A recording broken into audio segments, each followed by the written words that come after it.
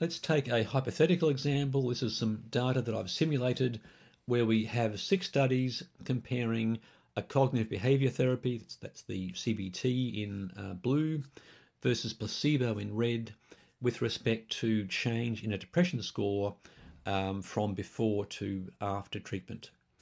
So we have 6 independent studies, and I can see that in the first 5 here, the CBT has a more negative median change than the placebo. So the bar in the middle of the blue box is lower, more negative than that in the red box, indicating a greater decrease in depression scores. And while the degree of difference varies a little between studies, the basic result that CBT is superior to placebo is true for all 5 of these studies. But in the 6th, we see the reverse. About the same magnitude, but in the reverse direction to the first 5. And so this is the odd one out. And what these 6 studies would say is that, on balance, we would conclude that CBT is superior to placebo, even though in this one study that wasn't true. But we would attribute this one study, perhaps, to that idea of random sampling variance. And we would say that we believe the majority of studies and let the majority rule. So this would be the ideal thing, and we might even take that further.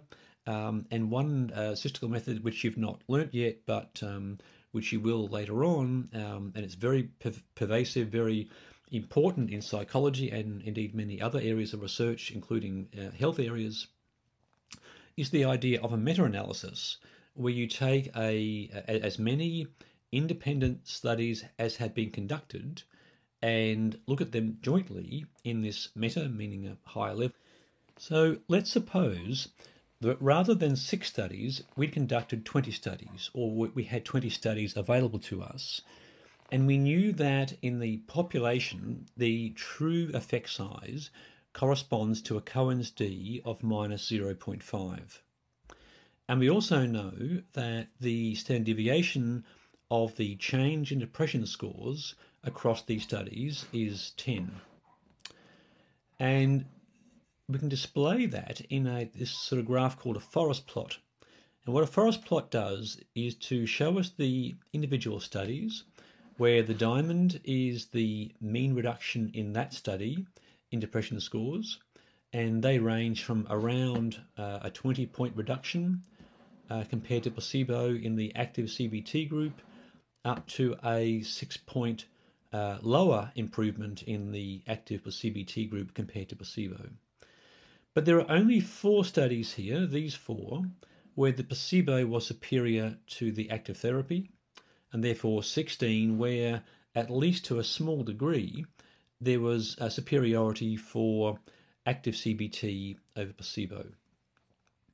And what the meta-analysis does is to take these individual studies and calculate a weighted average across them, which corresponds to this diamond here, where the line, this red line, passing through the diamond is the pooled weighted average of the improvements in the active CBT group over placebo, and that turns out to be minus 6. So on average, active CBT results in a 6-point higher improvement in depression scores than does placebo. And the way it does that is the way it calculates the weights is to look at the reliability of each of these studies and give a higher weight to the studies with more reliability. And that essentially comes from the width of this 95% confidence interval, because the wider that is, the more uncertainty there is around the sample estimate for that study. And I can see that if I take a lot of studies, like 20 or even more, that the sampling errors across studies tend to average out. So I said a moment ago that I know that, because I'm in some way omniscient, I know that the true population Cohen's d is minus 0.5. The population standard deviation for the change in depression scores is 10.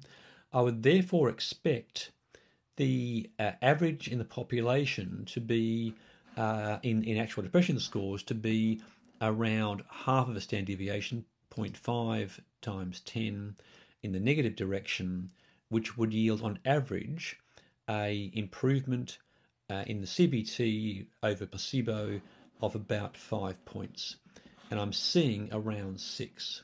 So even though the individual studies vary quite widely from -20 to plus almost 6, on average those errors balance out to give us a value which is very close to what we know to be the population value. So this works well if I've can conduct a lot of studies. I can be pretty confident that these sampling errors will balance out across studies. A practical problem with this approach, though, is that to be sure that the probability of falsely rejecting H0 is less than 0.05, we would need to conduct 100 independent studies. And for many purposes, that's just not practical.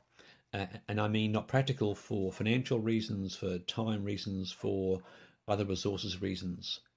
So to conduct a large number of studies, to just declare that my hypothesis is supported or not, is just not feasible.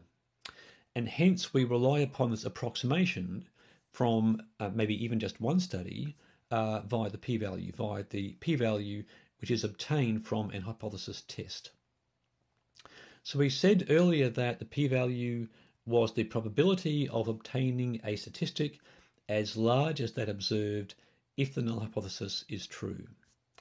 So conversely, if the p-value is very low, that means that H0 is unlikely to be true, and that the observed difference or correlation is unlikely to have arisen under the null hypothesis, that is, by chance.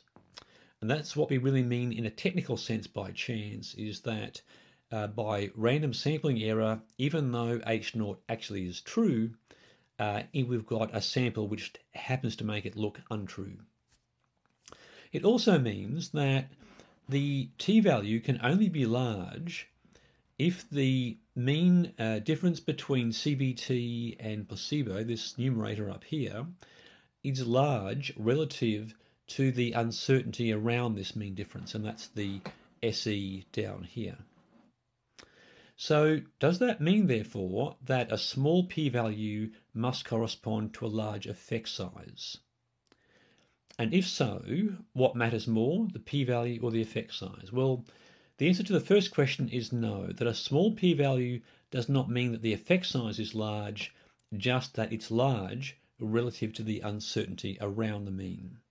It is, as we will see shortly, quite possible to have a large t-value but quite a small, from a practical clinical perspective, effect size, as in difference between means or correlation.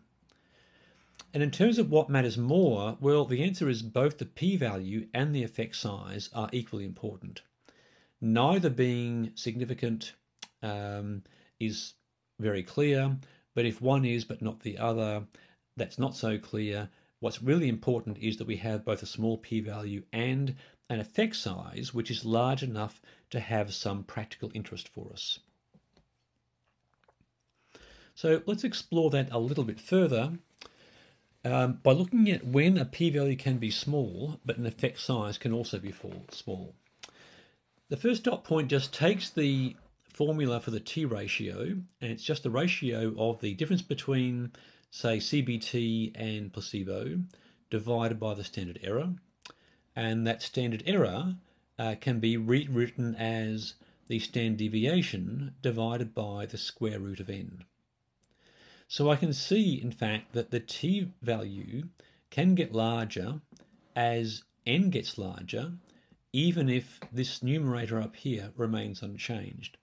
And that's because t will get larger if either the numerator becomes larger and or the denominator becomes smaller. So a smaller denominator will result in a larger t-value even if the numerator doesn't change.